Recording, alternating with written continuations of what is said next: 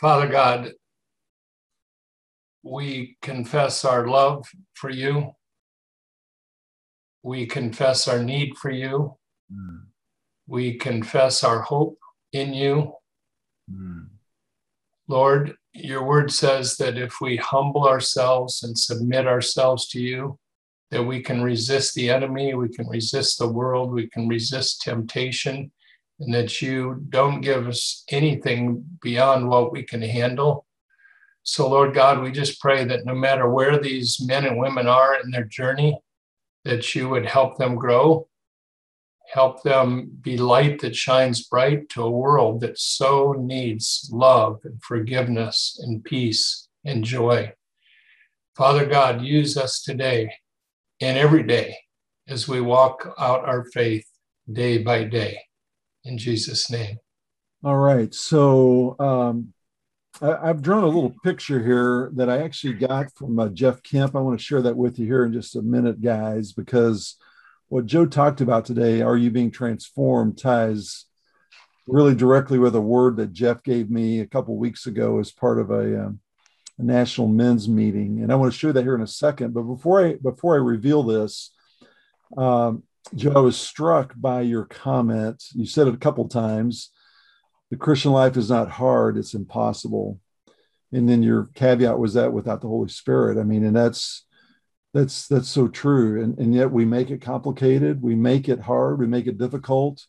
We operate in our own power, our own strength.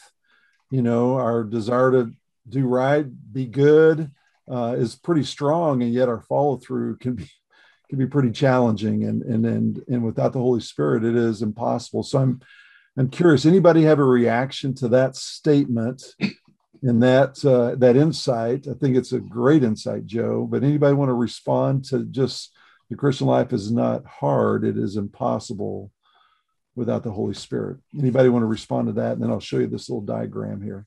Rod, I think the more I learn, the more obvious that becomes, because he doesn't overwhelm me with seeing the big picture all the time. But what he does show me is a little bit each day, and I realize how much I have to depend on him to take the next step. It's hard to explain, but I think the closer I get to him, the more I see that is left to do, and I don't have the ability to do it. And I hope that makes sense. It sounds like I'm talking gibberish to me, but really, it seems like almost every day there's something that he points out that I never thought about before, and it's all out of my reach. It's good. It's exactly what we're talking about, Byron. Anybody else want to share an insight to that observation that Joe made this morning? Christian life is not hard, it's impossible. I think of John 15 and verse 5. It says, I am the vine, you are the branches. The one who remains in me, and I in him bear much fruit, for apart from me, you can do nothing. And that's the Christian walk. You know, you have to be the branch and let him be the vine, because apart from him, well, we can't do anything. Isn't the Greek word? Thank you for that. Yeah, isn't the Greek there, Bob? Can't do anything. We can't do anything. I mean, it's pretty clear. I mean, we can do nothing. Zippo. Yeah, it says nothing.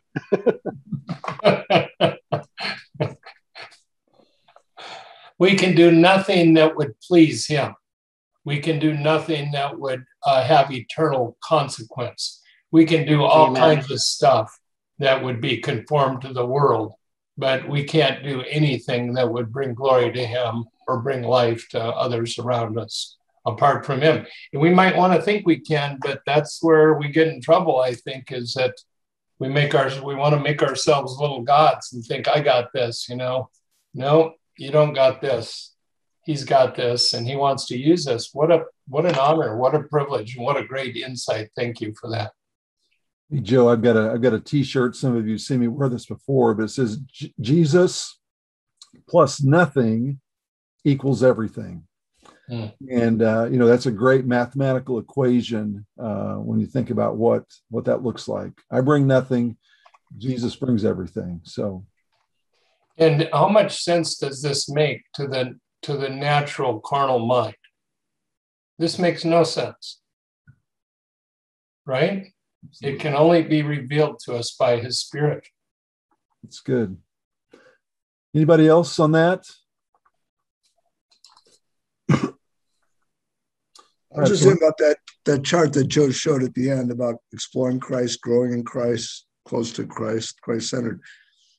That's a great illustration of the continuous journey we're on, right? As we go closer to Christ, our desire for more of Him only increases, and we want to explore Him even more. So that, and we're on different aspects of that journey and different aspects of our walk with Him all simultaneously. It's all part of the dynamic that makes this walk impossible to live by without Him. So, Joe, the illustration George just referred to is what spurred on in my mind what Jeff Kemp showed me. And let me try to put this on the screen so you guys can see it. In the bottom corner there is as is. That's where I'm at. And you'll notice this line to where I'm going to be is not a straight line. It's got lots of different bends and circles, but you'll notice that one of the first things that happens that God does when He comes in our life is we receive Him as Savior and Lord. He regenerizes us. He makes it happen. So we invite Him to come in as we receive Him, and that's who we're becoming in Christ. And then Jeff drew this other little circle. That's where he calls the huddle. The huddle is a small group of people that you gather with that gives you energy and strength and encouragement and prayer. And then the combination of what God has done in our life and what He's doing in the midst of these people that are investing in us, you'll notice there's still other challenges and adventures, but what we're becoming is being transformed. That's where we're moving. We're moving in that direction. And it really parallels exactly what Joe has given us in the handout here, exploring Christ, growing in Christ, close to Christ, and becoming Christ-centered. This is where God wants us to become, but it's an incredible journey, and it's a journey we could never navigate by ourselves, that we could never do in our own strength. That we need the Holy Spirit, we need the input of people, we obviously need the re-energizing work that Christ does in our life, and when those come together, that's who we're becoming, and that's who we're living for. And Jeff 2 weeks ago shared this little picture with me, and I just thought, how insightful and how simple this is. And Joe, you mentioned it. We make this so complicated, and we get all kind of crazy. But God's saying, "Hey, just trust me, just believe me, walk with me." And guess what? You do it day by day. You do it day by day. You just faithfully walk in the next step and the next step, and you begin to grow in Christ likeness as you do these very things you talked about. So, Joe, thank you. That very, very insightful. Anybody else got an observation? Rod, you ought to take that picture that you just showed us. Yes. Put it on the front of a T-shirt and sell them at TGIW. Now, there's an idea. That'd be great. I mean, this is what it is all about, right? That would be a great conversation starter. Yeah. That's what we're becoming right there, guys. So I have a question for the guys. So anybody consider yourself proficient at living day by day, especially at living in the moment? And if so, what kind of pointers might you have for us? How do you live in the moment? How do you live day by day? I was in church yesterday, and we're in praise and worship. All of a sudden, I felt my mind drift. I go, nope, I'm not going to drift. I'm not going to drift. I'm going to stay focused on what I'm doing here. It obviously is a habit. It's obviously something that can be developed over time. And I want to hear somebody that's further down the road than I am on this journey of living in the moment. living day by day. Anybody got it? So it's a chronic problem faced by every single man on this call. Rod, do you struggle with this? Oh, Joe, I'd struggle big time with it. And I'm like you, I'm always thinking ahead, always thinking ahead. So wow. I'm all ears. I'm all ears too, guys. And Joe, thank you for. Yeah. Hey, Rod, I have a thought. Yes, go for it.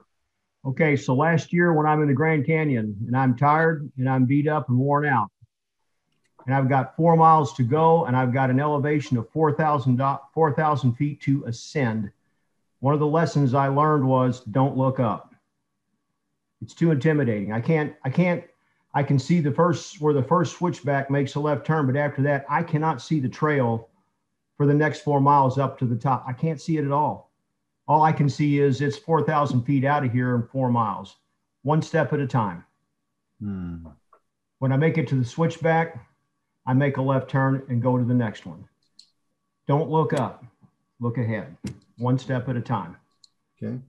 If you look up to the top, because this happened, one guy, he was young, he was tired, his guide said, don't look up. And he looked up, and the next thing you know, he's waiting a day for a mule to come down and haul him out. He couldn't get out. Or it was a helicopter, one step at a time. That's all you can do.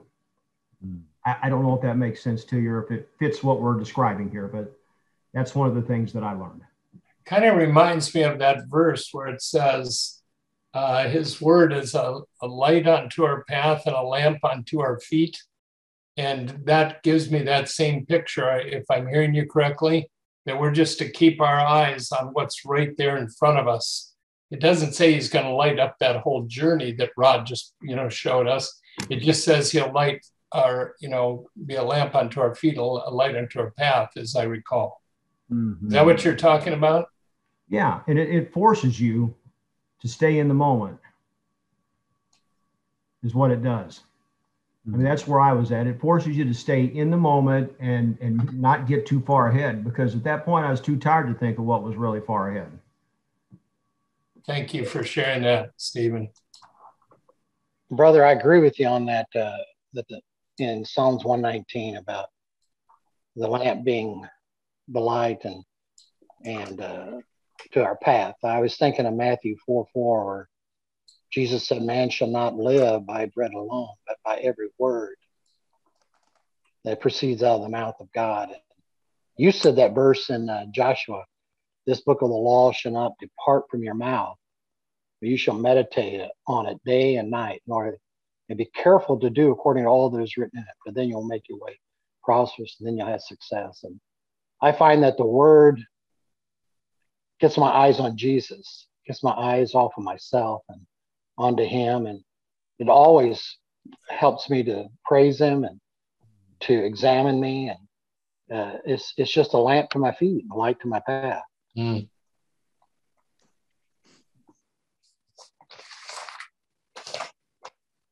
Joe, you've asked a great question. Anybody else got any insight on how to live day by day? Mike Bailey, go for it. Good morning, Joe. Good to see Hey, you Mike. again.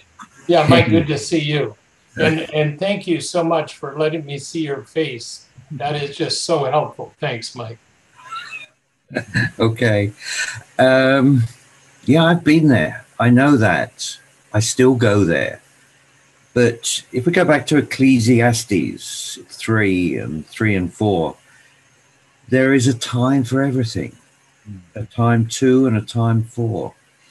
And being in the moment, when I teach people about live communication, it's so important that you are able to get to this heightened awareness where you're aware of everything that's going on around you. I liken it into driving a vehicle at 120 miles an hour plus. You can't think of anything else. You're trying to keep safe because everything's happening so fast. But when you can be in that moment, then you can see the wonders of God. When I lead the Lenexa, the Overland Park Lenexa group tomorrow morning, I always ask them, what God sightings have you had this week? And there's almost complete silence. And I look out the window and there's beautiful grass growing. The trees are waving, or it's pouring with rain. Whatever it is, to look at what's around you in that moment. Yes, you've got to prepare. You've had to prepare for today, and you said it took you many hours. I know what that's like. I'm speaking tomorrow. But thank goodness someone like Greg Griffin, thank you, Greg. And I asked you this many, many months ago, can I use one of your talks? And you very kindly said yes. I've actually got the opportunity to talk about it tomorrow. Don't forget to remember. So, yeah, I appreciate everything you said here, Joe, but just be in the moment. Don't be too much about trying to work out what's going to happen, because we have no, as you said, we have no clue what's going to happen tomorrow. We don't even know what's going to happen for the rest of the day. Mm-hmm. If I can just, can I just give you a little thing? That first passage where you talked about Richard of, and you said Chichester, it's actually Chichester. Chichester, yeah. It's the Chichester. Thank you. No, Chichester. It, as in it, right? Chichester. Chichester. Chichester. No emphasis on the Chester. Chichester. I've been to Chichester many times. I've been to the cathedral, and that prayer that you taught there, we were taught that in school. One of the things that I remember so clearly in that prayer that we were taught at that time was to give and ask for no return. That has stayed with me all my life. It is such a blessing. So thank you for reminding me of Richard of Chichester. How do you say it again one more time? Chichester. It's Chichester. The emphasis is on the chick, as in chick. Got it. Chichester. Yeah, Chichester. Got it. Kind of the chit. Forget the CH. Just go right to. That's right. Chichester. Right. Yeah. If it was chai, it would be IE, but there's no E there. Chit. Yeah. It's good. Thank you so much, Mike. Joe, thank you for this. And this kind of brings me back to some of my favorite passages, because when I think of knowing him more clearly, there's a part of me that, for so many men, I think especially, one of the things that keeps men from sometimes coming to the Lord is they think once they get him all figured out, then they can come.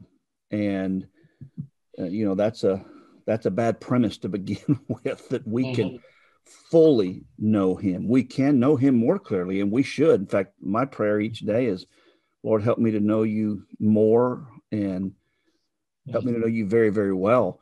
But I love passages, and I've shared this with guys before. I love passages like Psalm 145:3. Great is the Lord and greatly to be praised, and his greatness is unsearchable. I love words like that in the scripture. It's unsearchable. I don't know who preached the message, but I wrote this in my notes next to that verse. When we cannot, by searching, find the bottom, we must simply sit at the edge and enjoy the depths. And that's the unsearchableness of our God. 2 chapters over, he says he determines the number of the stars, and he gives to all of them their names. Great is the Lord and abundant in power, and his understanding is beyond measure. So he's immeasurable. But the more we get to know him, the more that blows us away, that he is a God who is beyond our imagination. And in a sense, that is us getting to know him more clearly. We are beginning to know that he's so far beyond what we can ever contemplate, that it just magnifies his greatness before us. And so you've helped me think about in those terms again today. and that's always a good thought. So thank you. Yeah, thanks, Craig.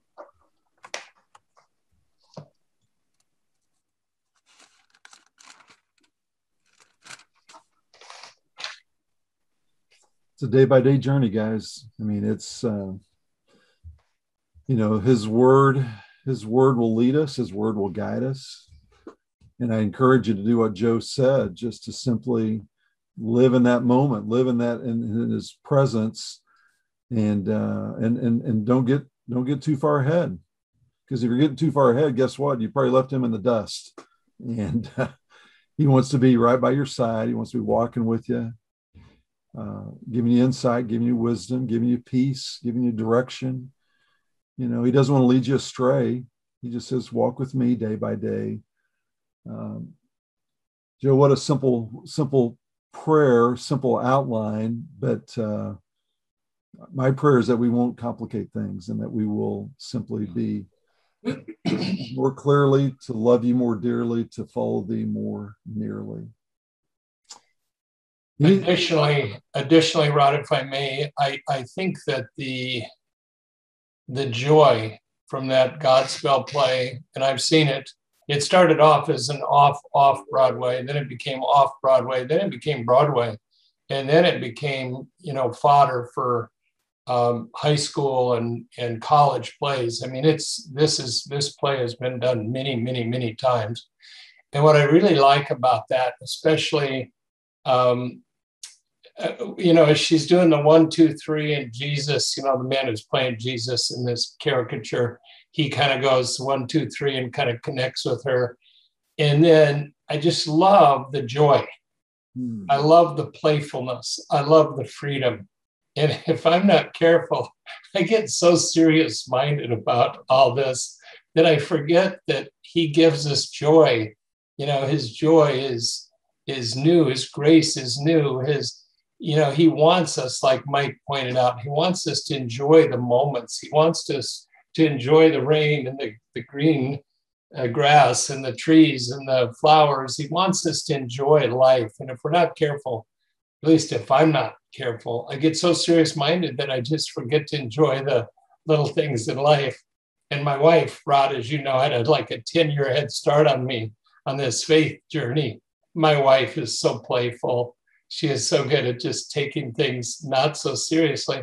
But as I think most Mike said, there's a season for everything. There's a season to be joyful. There's a season to be sorrowful. There's a season to be very serious-minded. And then there's a season not to be so serious-minded, if that makes sense, Rod. And I pray that God would broaden the scope of our experience with life, and that, as Solomon wrote, that we could experience life more fully. And that's John 10:10. God came to give us life and life more abundantly. Amen.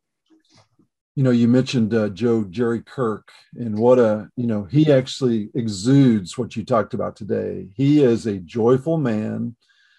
And I think one of the things that makes him joyful is he is living in the moment. I mean, and to be quite honest, I miss the birds. I've heard Jerry share that illustration before, that birds get him so excited because, and guess what? He's not missing them going by. And we miss so much. My wife calls them God winks. That's what she calls, God's winking at me, and she doesn't want to miss a God wink. But we get so out there, so busy, so consumed that we miss, and we miss those joy moments that are all around us all the time. And so you're right, Joe. And thanks for reminding me of Jerry. One of the things that's so contagious about him is he laughs at his own stuff. He and you start laughing because he's laughing. I mean, you know what I'm talking about. He is a joyful man of God. And Jerry must be what, in his 90s now, probably? I think he's 89, going on 90. He just told me the other day, counting kids, grandkids, and great-grandkids, with all the kids that are being the pregnant mothers now, he's soon going to have 100 people in his downline. He has multiplied. And he's smiling about every one of them, isn't he? Of course. Absolutely. Yeah. That's good. Hey, any other insights, guys, or any other observations before we say goodbye this morning? I'd like to say thanks, Joe. I appreciate the focus and the direction that you've given us and the edification. I also want to say thanks for reminding me of my senior year in 1973 with those clothes. I never dressed like that, and I didn't wear all the makeup, but I very much remember that song and the production that it was in. Made me reflect on the spiral that my Christian growth has been, to where sometimes I feel really close to him, and then I'll drift like an ellipse and get a little further away from the sun and then come back. And I think the spiral's getting tighter. I really believe that. Thank you very much. Thanks for that encouragement, Byron. God bless you in this journey. I bet you were looking pretty sharp though at 73. I bet you had a little strut going too, didn't you? Yeah, that big afro. My wife had the afro too. It was almost shoulder width. Oh, cool. It looked like a mushroom when I pulled my motorcycle helmet off.